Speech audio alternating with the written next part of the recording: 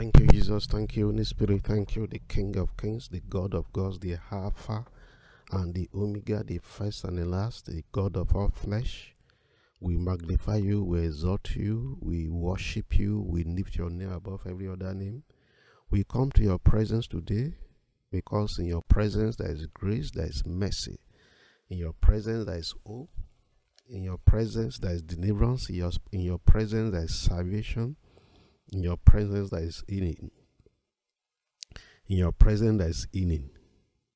Holy Spirit, the Spirit of truth, guide us, direct us, order our steps, break our yokes, and cast away every burden in the mighty name of Jesus Christ. Luke chapter 10 verse 19. Behold, I have given unto you power to trample on snakes and scorpions and overcome every power of the evil one. As we go out today, the power of God shall go with you.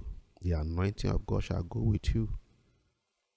The Shekinah, the glory of God shall go with you.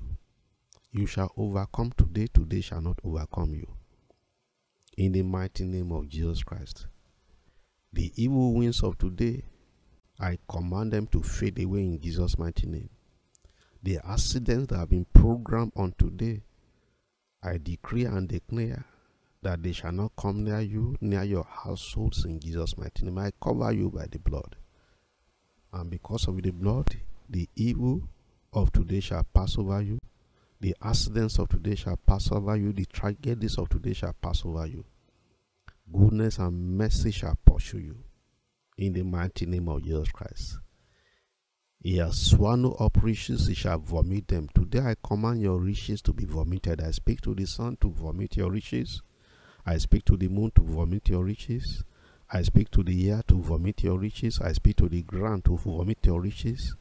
I speak to the grave to vomit your riches in the mighty name of Jesus Christ. It is well with you in the name of the Father. It is well with you in the name of the Son. It is well with you in the name of the Holy Ghost. Amen.